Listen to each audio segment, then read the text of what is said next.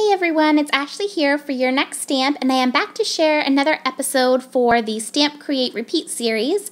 Today I'm going to be making this really cute scene card. I absolutely love making scene cards, and when I saw those train stamps, I just had to make a sweet little card using them.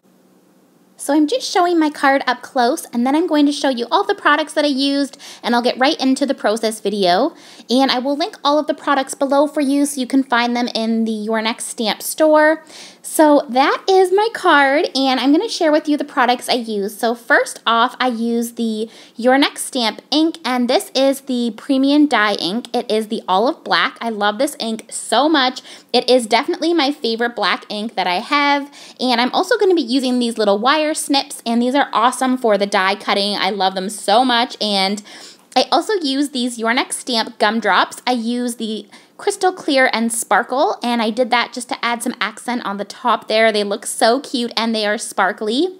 That set comes with half sparkle and half clear. And then this set is so pretty. It's called Enchanted Garden, and I use the teal, green, and also the purple on the little wheels there of the train. And it just gives it some really cute dimension. For the stamp sets, I use this first set, which is the All Aboard Spring Carts, and I just love this new set. It is so cute for spring. So I use that little basket, I use the little egg carts, those little sweet chicks at the top there, and I also use the little bow on that elephant. This set has coordinating dies, which can be purchased separately. This set is the All Aboard Bunch of Happiness, and this set is another cute one that coordinates with the last one I showed, and I use those two sweet little chicks there to put in the little Easter egg carts. One has a little bow and the other has Easter egg ears, and I also used the sentiment from that set that I had shown before. This one also has coordinating dies, which you can purchase separately.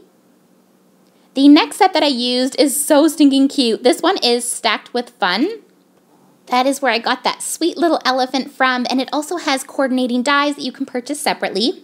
The next die, which I am so in love with, this is the train track die, and if you purchased any of the train sets in the new release, or if you are planning on buying the train sets, you totally need the train track. It is so cute, and it's definitely my favorite part about this card is the little train set tracks. So that is the spring grass die. I also used these dies for the stitching on the card. This is the Stitch Rectangle die set, and I used that for both of the little panels here, and I just love the stitching on it. It's really nice. So I'm just showing you the stitching there. And that is all of the products that I used for my card. So I'm going to get started with the process video. So to start out with, I'm going to stamp out my images. I'm going to stamp out this sweet little elephant, and I am using the Your Next Stamp Olive Black ink. Then from the next set, I'm just going to stamp out these cute little chicks there, the one with the bow, and also that one that has really cute little bunny ears. From the next set, I am stamping out that little bow, which I'm going to put on the elephant later. I stamp out two of those little Easter egg cards. It's so cute. And then I stamp out two different little chicks and this little basket cart, which is precious and part of my favorite part to color on this card. Then I just stamped out some butterflies there. And now I'm going to do the Copic coloring. So for the little chicks, I am using Y38. And I'm blending that out with Y35. And this is one of my favorite yellow color combos. And then I'm going to blend that out with Y32.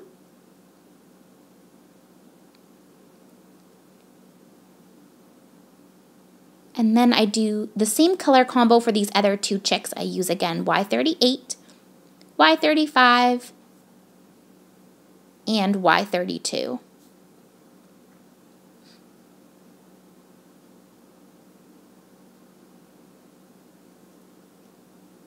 For their little beaks, I use YR04, YR02, and then I go in with YR07 just to darken it a little bit more. Then I do that sweet little elephant. I am using C4 for the darkest portions. And this elephant is so, so cute. You could totally use this little elephant for a baby card. He just looks so snuggly, and you could put the little bow on his neck like a little baby boy, or you could put the pink bow on her head. She's just so cute. So I'm blending that out now with C2, and then I go back in with C4 just to darken up that darker bit a little bit more. And then I'm just doing the little feet there and blending that out with C2. And for the cheeks, I go in with R20 just to give them a little bit of pink. And I just blend out the cheeks with a little bit of C2. Then for the little part of the ears, I'm using RV13 and RV11. And then I go back in with a little bit more pink for the cheeks.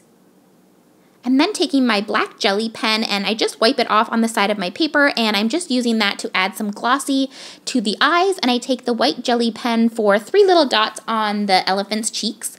For the bow, I'm using RV14, RV13, and RV11.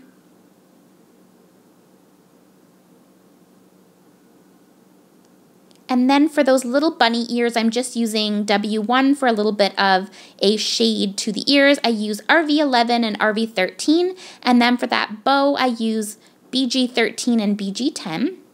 Then for the Easter egg, I'm using YG06, YG03, and YG00. And I'm doing that on the wheels as well.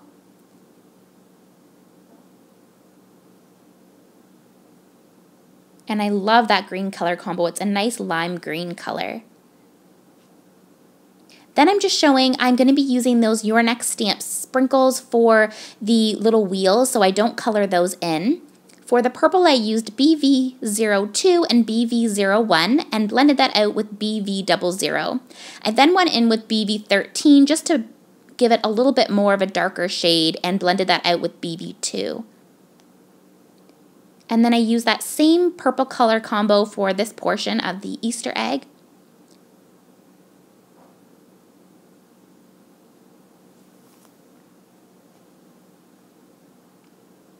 And then I'm using BG13 for these little wheels and BG10.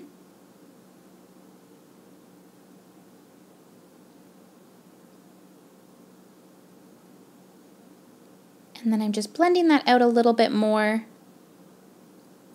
I end up adding in a little bit more of the BG13, and I can't get the blend that I really wanted, so I moved on to the Easter egg, which I use BG13 and BG10.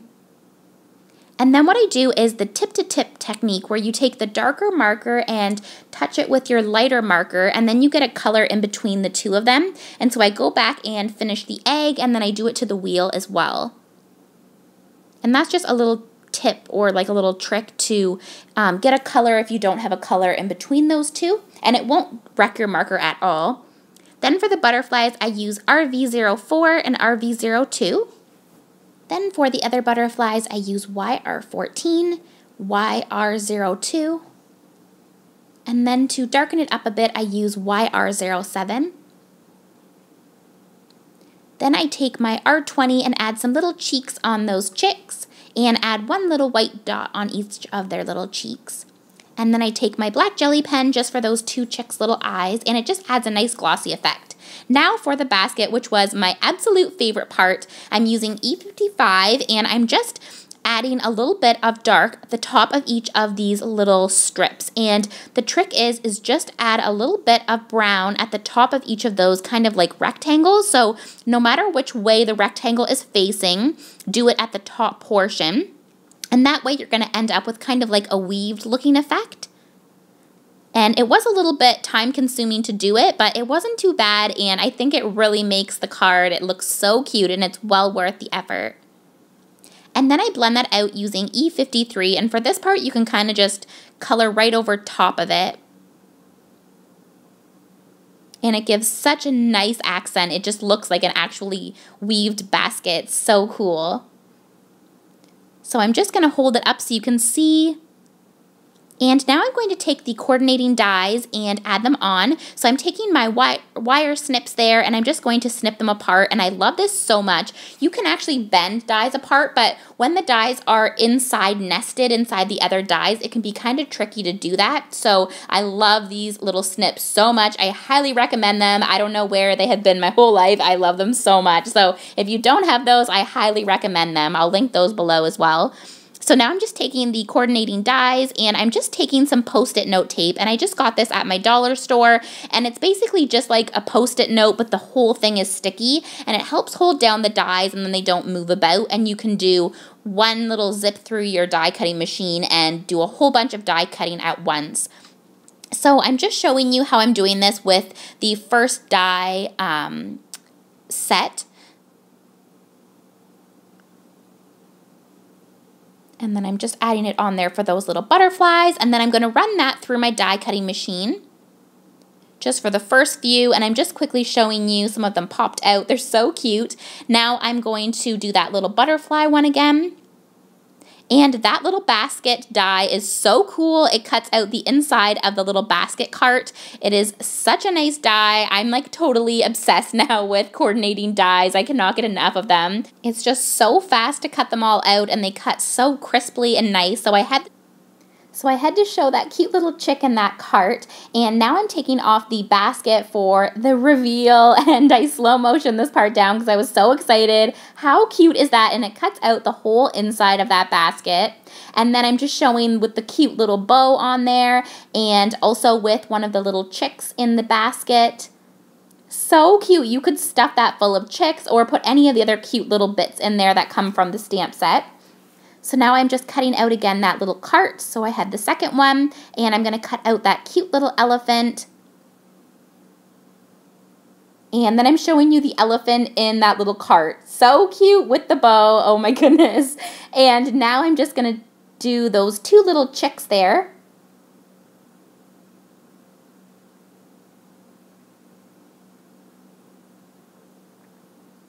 And there they are, all trimmed, and they go so cute in that little cart. Love them. So now I'm taking the rectangle die, and I'm going to use the largest size, and I'm just showing how I'm using the snips. See, it would be so hard to like wiggle the die pieces apart, like to bend them back and forth. So those snips are so handy for cutting apart that rectangle die. So I'm just going to do the largest size on this blue paper here. And then using the second largest size, I'm using this cloud paper, and I'm going to put that down vertically, or excuse me, horizontally. And then it's going to go on there, and using the same die, the second largest size, I'm cutting out that green, and I want them to be the same so that I'll be able to use this grass die. So I'm just setting that on there, and I'm just kind of showing you my process here of how I kind of decide how high I want that grass part to be and like where it will be dimensionally on the card. So I'm just setting that on there, and so I can see how much of the cloud will show versus the grass green part. So I'm trimming that out, and it will fit perfectly vertically, but horizontally I just had to snip the tiniest bit on the side, which was totally fine. And then I'm doing it again on the bottom, so I'll be able to have 2 layers. And again, I just had to snip that little part off on the side, and now I have 2 little pieces that I can match up. Now I'm taking the train track die, and I use this little black colored like gray polka dot paper, and it looks so cute. So I just had to pop out those little middle parts, and there it is on the paper, and I cut out 2 of those so that I could make it a little bit longer. So cute. I love the train track. So now I'm just taking an A2 size card base in that pretty pink color and my ATG gun, and I am going to start adhering all of these pieces. So to start with, I'm just putting down this card base, and then I'm going to layer up that cute little cloud paper. And then I'm taking the grass paper there, and I'm just kind of fiddling with where I want things to go so I can kind of get an idea. So I'm adhering down the grass there. And then I'm going to take my glue stick, and I'm using the glue stick to glue down the train tracks. I thought that was easier than trying to use the adhesive. And I'm just snipping off how much I'll need there. And I'm just putting it down on that white piece of paper so that I don't get sticky all over my desk. And it looks so cute. I love the train tracks. Then I'm taking that little grass part and tucking it behind, and I do fuss with this a little bit. I just wanted to have a tiny bit of dimension there so that the grass looks two-dimensional. And then I just trimmed off the side. So I moved it over to the side, trimmed that bit off, and added it to the other side, and you would never know. And now I'm going to start adhering on all the little images. So I'm putting on the little elephant in the basket and the little bow, and this is totally my favorite part. So much cuteness. If you just color up a whole bunch of these cute train images, you could make any type of scene card and just fuss around with all the bits. It would be so fun. I loved making this card. It was definitely one of my favorite cards that I have ever made. So I'm just putting down all the little pieces where I think I'd like them to go. And there's so many different train carts and variations that you could do with these sets. And then I'm putting those little chicks at the top. And the little butterflies. And I do put 2 little butterflies on the right side, so it will kind of balance out how the big elephant is on the left. It adds a little bit more to the top right there. Then I'm going to take that really cute sentiment, and I'm using the Your Next Stamp ink, and I'm just adding that on there. And it says, wishing you all the joy of spring. Then I'm taking the Your Next Stamp gumdrops, and I'm going to add them into the little wheel well. I put the largest size and the medium size, and I preferred the medium size. I thought that fit better. So I put the little blue ones for the elephant, and then I did a green and a purple. Those were the Enchanted Garden gumdrops. And then using the sparkling clear ones, I'm just adding some medium and small size ones, just to add a little bit of sparkle and bling at the top. And I love these so much. They're so much easier than sequins because they're already adhesive and you can just put them on and they add sparkle and cuteness. So that was my project. I hope that you guys enjoyed. If you are watching this on my YouTube channel, make sure that you subscribe to the Your Next Stamp YouTube channel so you don't miss more videos like this. I love hearing your comments, so please leave a comment below, and I will see you guys next Tuesday. Bye now.